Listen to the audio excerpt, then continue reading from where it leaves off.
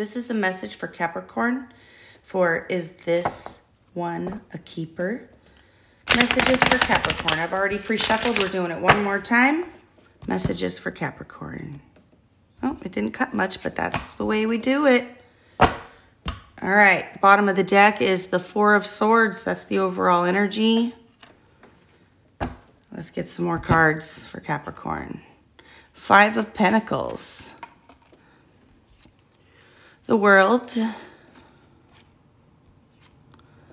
And the Five of Wands. Okay, so this is pretty heavy energy in here. The overall energy is the Four of Swords, which is healing.